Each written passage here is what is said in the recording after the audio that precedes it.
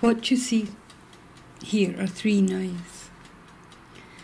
2 of them are metal, they're Japanese, and one of them is obsidian.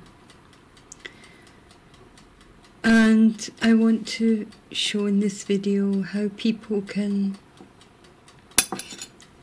use knives in their own way without having to be like trained like a chef or be told, okay, you have to use a certain knife in a certain way. You don't have to use a certain knife in a certain way. Now, I'm a tech geek, and tech is not only technology in terms of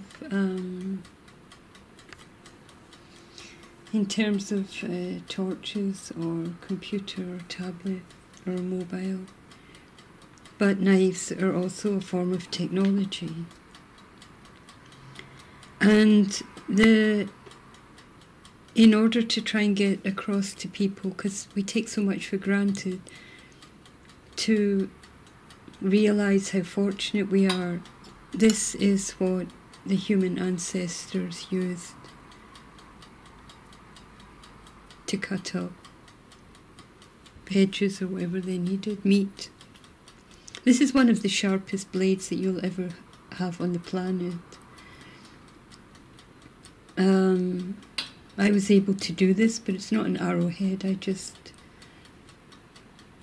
like doing crazy things like this. I don't know if you can see the translucence.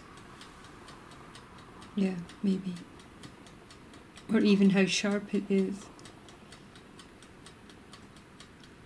But an obsidian blade is sharper than a metal knife. So what I have here is a Japanese sashimi knife. They don't have to be expensive, but these are just super knives, and you can use them in the kitchen and just develop your own technique.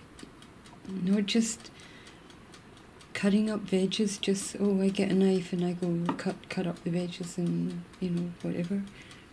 But the knife is a lifelong tool. This, I think, is a santoko, and I sanded I'm still working on this. I just do this. I identify the knives from the handle, because I've got quite a few, so I just look at the handle and pull it out. I know what that knife is. And so this is what I've got so far. So these are the 2 knives that I'm going to use to show that you can just develop your own technique. It's a lot of fun. Obsidian blade, extremely sharp, very dangerous.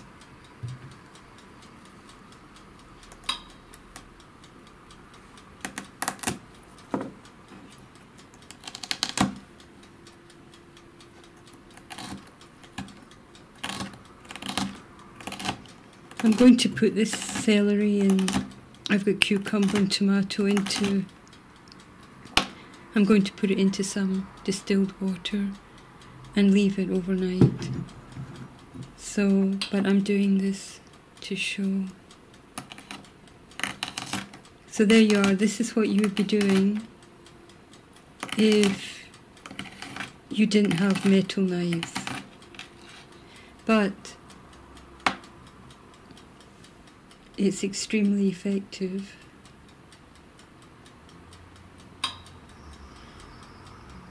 Okay. So that's my obsidian adventure. Just put that over there for a reference. Got a few more of them here, but I'll do that later. Maybe I might make a video about obsidian. So let me just start with the sashimi knife. Now, I love knives and I collect them, and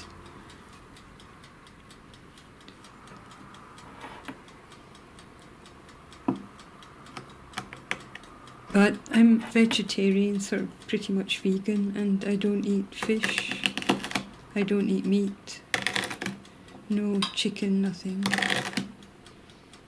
and really not cheese either. And so, but I love cooking. I love cooking because I love my knives. So probably if I didn't have these fantastic knives, I'd probably not cook as much as I do. But here you are. And it's actually very effective, and you just cannot hurt yourself. Everything is clean. I washed all this, and the table is clean, so there we are. Now, this is organic cucumber, so I can leave the peel on. I just wash it with baking soda to clean off.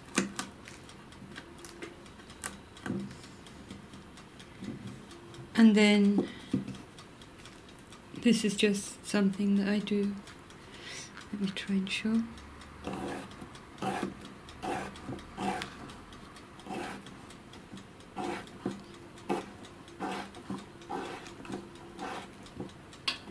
I just like to try new things. So there's my cucumber.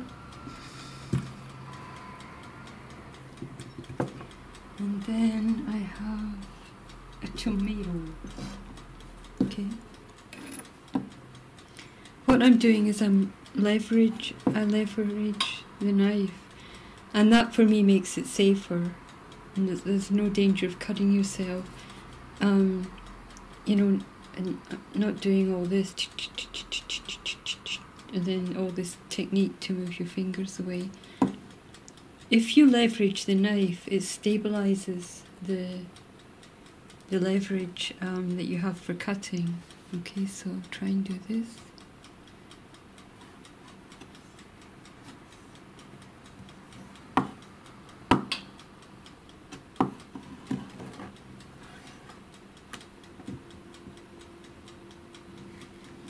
And so these knives are a lot. You can actually use a knife like this, a sashimi knife, to do edges.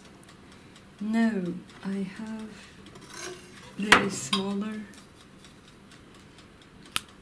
the much smaller santoku, Japanese santoku, and this is a very nice knife. You can do the same. I do the same with this. I can use it as a leverage. And the difference between this and the sashimi knife is you have this curved blade. And also the edge is thicker. You have a much thicker edge. And so once again,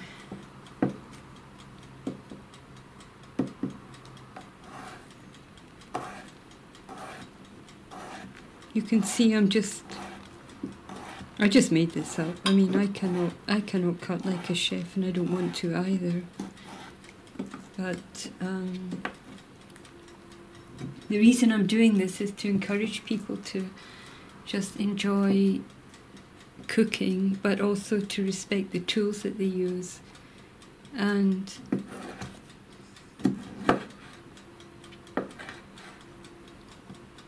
just go ahead and have fun in the kitchen.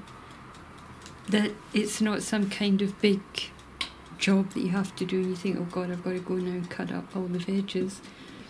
But if you get yourself a really good knife, that really in the past the people formed a relationship with the knife, because it wasn't so, it wasn't just something you can pick up for a couple of $1, a couple of euro, and then once it's blunt you can throw it out and pick up another one. But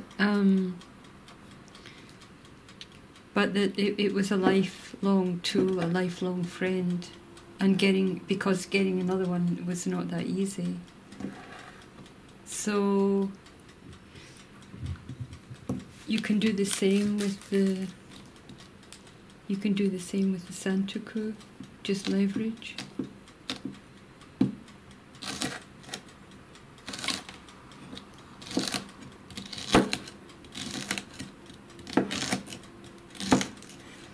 And you can use this part of the knife effectively, because most people do kind of like chopping at the front, and I did for a long time too.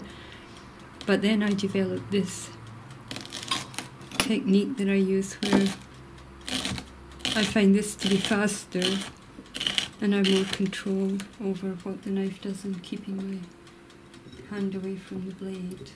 Because if you cut like this, you actually have to use more force, and you have to like pay more attention, because it does actually move around.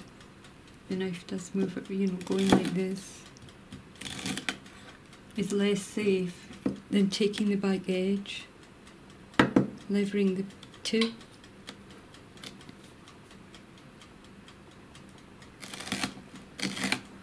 and then you just move the celery or whatever.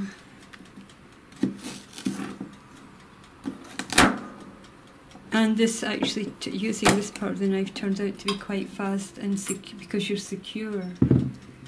You feel secure about the movements that you're making, because the knife isn't going to be moving around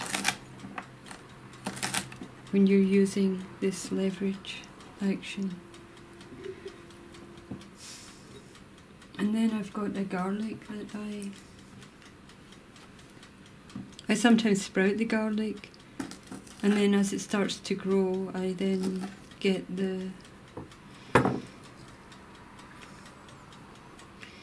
as the garlic starts to grow, it forms flavour. It does. I don't put it in soil. I just grow it in a dish in water, and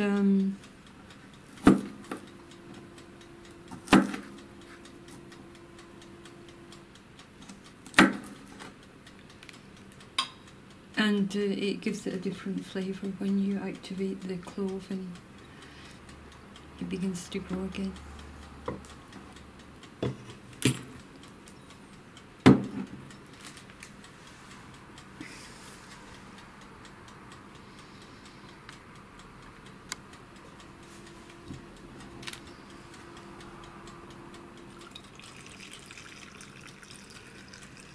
Distilled water.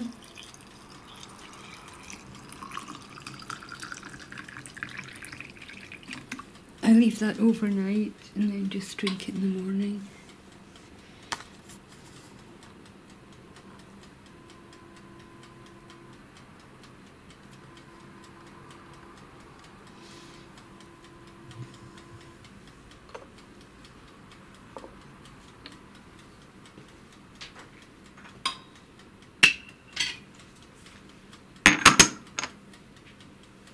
You can, if you want, put it into the fridge, or leave it outside. Depends on the temperature. If it's in the hot summer, then the veg water will go into the distilled water faster